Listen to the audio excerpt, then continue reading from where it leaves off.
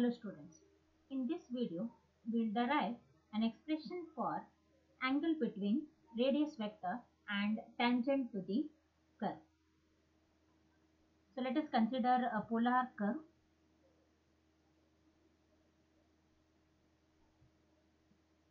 So this is the polar curve whose equation is given by r is equal to f of theta. Consider a point P r comma theta on the polar curve. So if P is r comma theta, then this point P, this is the radius vector r, and this angle is called as the polar angle theta. Drop the tangent at the point P.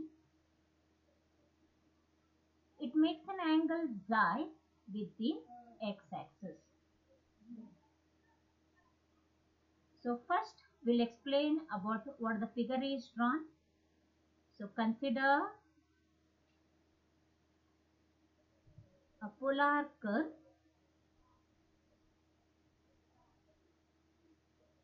r is equal to f of theta. Also, let P be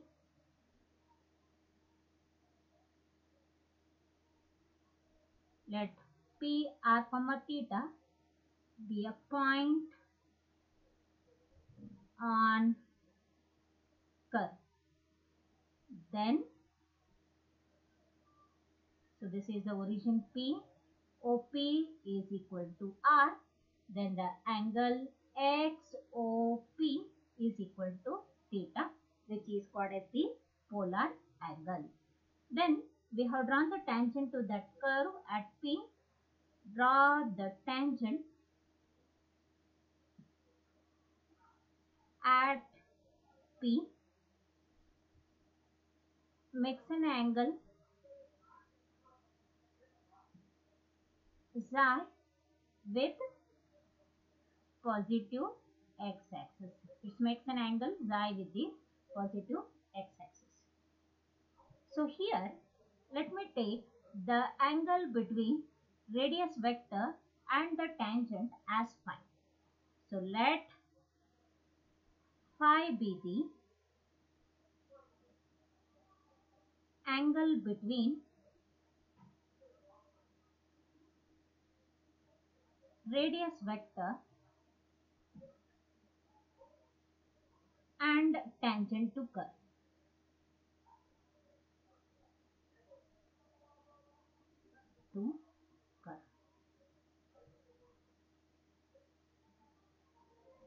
From the geometry, we know that the exterior angle is equal to sum of interior angle. So here xi is an exterior angle. It is equal to sum of theta plus phi, which are the interior angles. So xi is given by sum of theta plus phi. So take tan on both sides. Tan of xi is equal to tan of theta plus phi. By using tan of a plus b formula, it is tan a plus tan b divided by 1 minus tan a into tan b. So tan xi is tan theta plus tan phi divided by 1 minus tan theta plus tan theta into tan phi. So this is equation number 1. Now, considering the relation between Cartesian form and the polar form, we know that the relation between Cartesian form and polar form is given by x is equal to r cos theta and y is equal to r sin theta. And also, from the geometry, we know that the dy by dx is equal to tan of xi.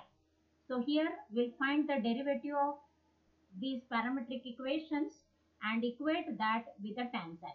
So differentiating with respect to theta, it is dx by d theta is equal to. So r as it is, the derivative of cos is minus sin theta plus cos theta as it is.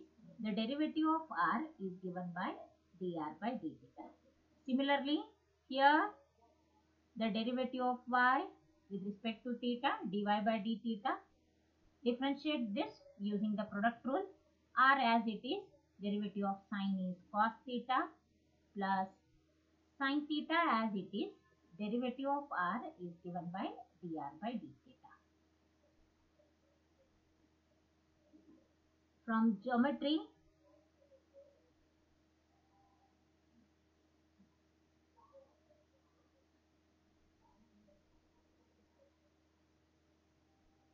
we know that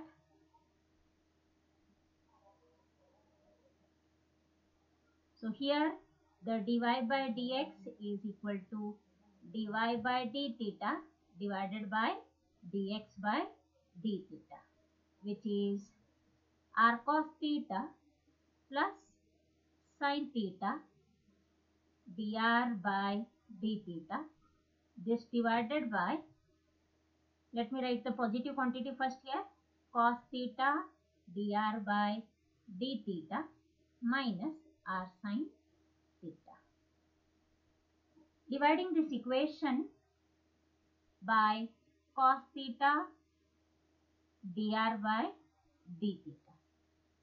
So we'll get, for the first term, cos theta get cancelled.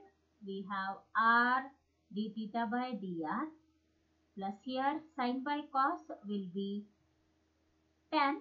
It is tan of theta. The dr by d theta and dr by d theta get cancelled.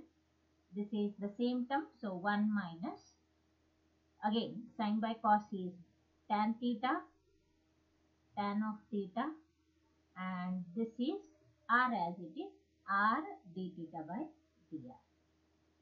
We know that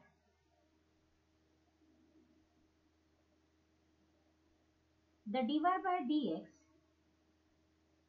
is nothing but tan of xi.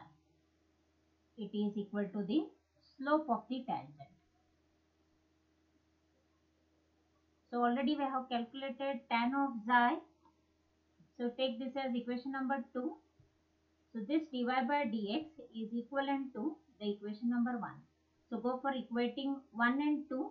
So equation number 1 is tan theta plus tan phi, tan of theta plus tan phi divided by 1 minus tan theta into tan of phi is equal to r d theta by dr plus tan theta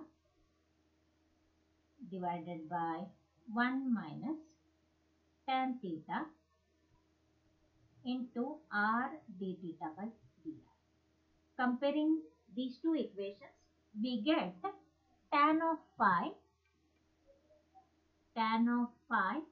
is equal to r d theta by dr.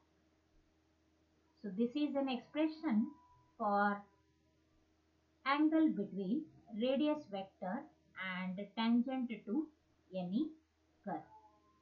This equation also we can write it as